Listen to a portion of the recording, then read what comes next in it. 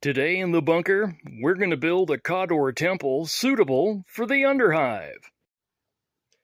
The basis of this build is the Pegasus Hobbies Gothic City Building Small Set Number 2. It's a decent kit. I think it's pretty fairly priced. It is in print, so it's easy to get, or relatively easy to get. I bought this at one of my friendly local hobby stores, but you can easily get it online. And note that this picture on here is exactly what comes in the box, so there's no roof. You have to make one. Most people use these as ruins, so probably not a big deal.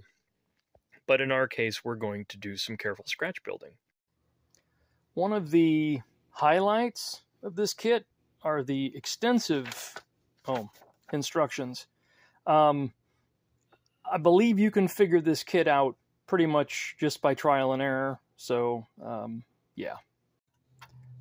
After a bit of trial and error assembly and some gluing, ended up with this. I probably should have put these down here, but it's not a huge deal. If you're really clever, you could make some stained glass inserts to go in there, and that would look really sharp. This is kind of nice because you could have the guy shoot out the bottom, I guess, if you were using it in that fashion. The biggest thing is going to be putting on a roof. You've got these two end pieces that go on here, so I'm going to have to cut these middle bits off, and we're going to lay something on there to make the edge of a roof, and then we'll make a roof that goes in there. I've got some tile we can use. The flying buttresses, I would suggest these generally fit tight enough. They don't need to be glued into place, and I would have them removable just for ease of transport if you needed to move this somewhere. Just an option. This kit also comes with a number of little things to insert gargoyles and whatnot in all of these slots, and including just some little blank pieces just to cover those holes up. So you have a lot of options. Lanterns, torches, that sort of thing to put on here, so you can kind of go nuts when you decorate it and make it kind of whatever theme you want. I'll probably stick some tech bits on here just to give it more of an Underhive feel. Another helpful tip that the instructions don't really tell you, these doors, if you want them to open and close, they go in underneath some pieces. Don't glue those pieces on first, or you end up having to do surgery and cut them apart again, and don't ask me how I know that. When you're adding the little bits into these slots, be careful. Some of these don't fit very well. You have to fit the little tab going in there, otherwise you can easily snap those lamps off. Thankfully I haven't done that yet, but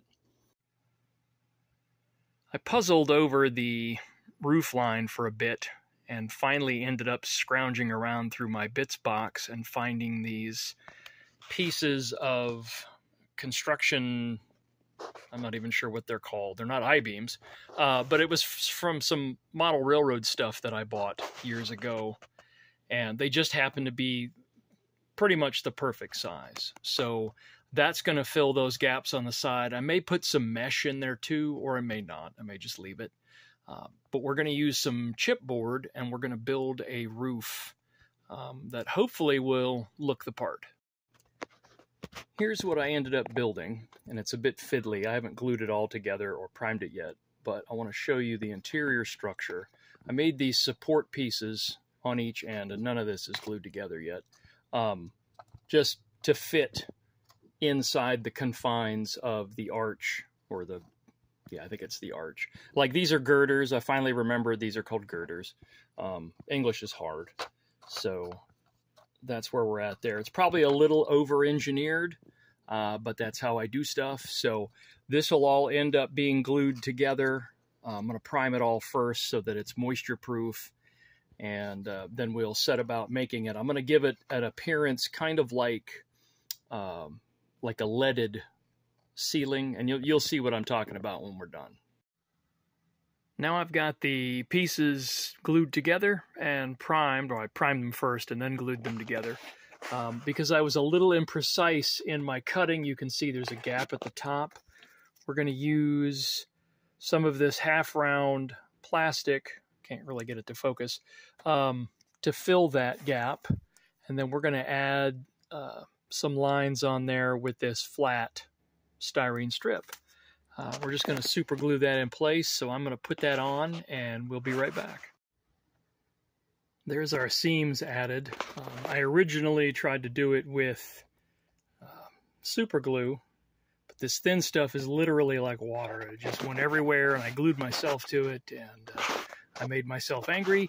So I put it on with PVA. I used Anita's, and I'm going to let that dry, and then I'll go back and add a bead of super glue to it. I also took some Plastruct cement and glued the beams together at the top, just for a little bit of extra strength.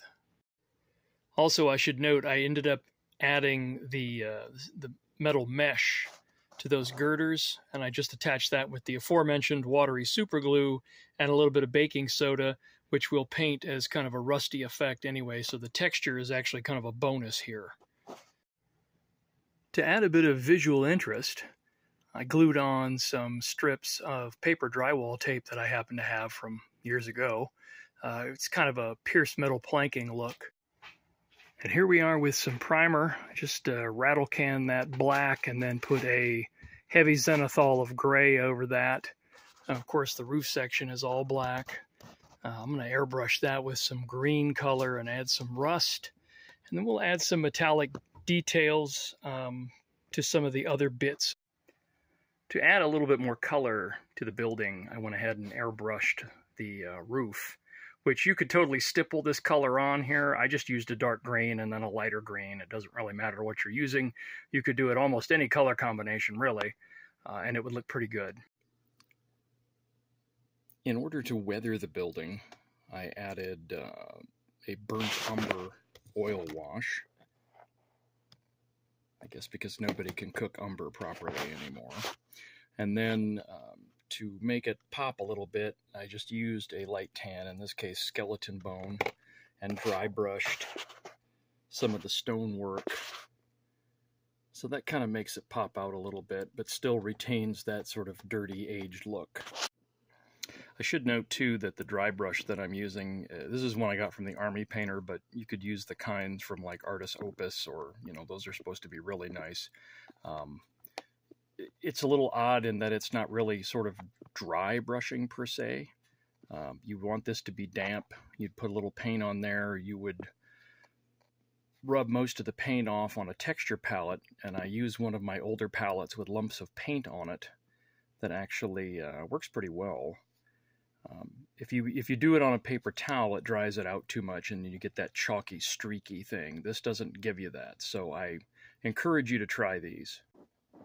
For the final details, I used speed paint just on the lanterns and the servo skull, that good stuff.